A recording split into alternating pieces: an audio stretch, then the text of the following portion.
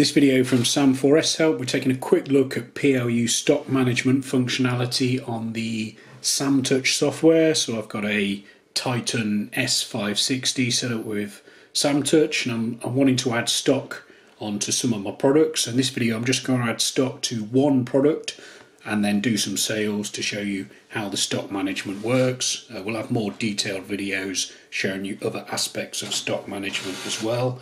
But for now, let's add some stock. So the first thing you need to do is to get out of the register mode. So on my machine, I need to make sure I'm logged in by pressing one of the operator or clerk buttons, and then exit system. Confirm you wish to exit the register mode, and then you've got all your modes on the top left hand side of the screen.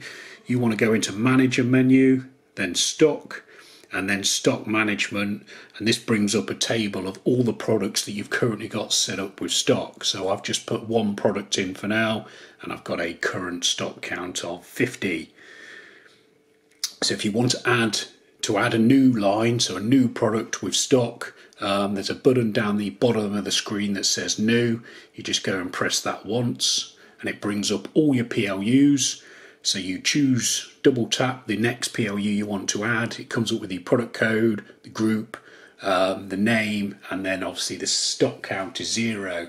So to add stock, you've got to make sure that you've selected that product, and then you press the plus button and it adds 1 unit of stock per go.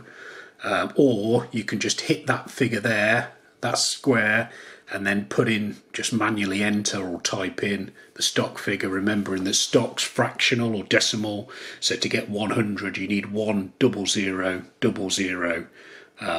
Green tick button to confirm, and then there you go, 100 units of that product in stock. We can leave the stock management and then just go back into it to double check it saved it. So we've got our 2 products, our new one.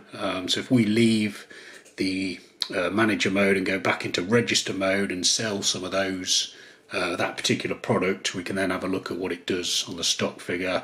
So let's say if we sell 11, let's say, cash that sale off. I've not got a printer connected at the moment, so that's why I've got that printer offline error.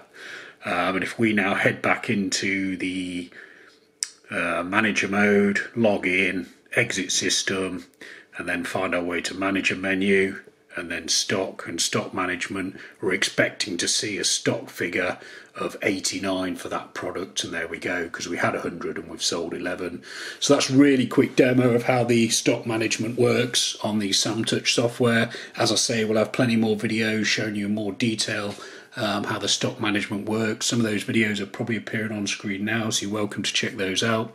You can also subscribe to this YouTube channel or visit sam4shelp.co.uk for more. Thanks for watching.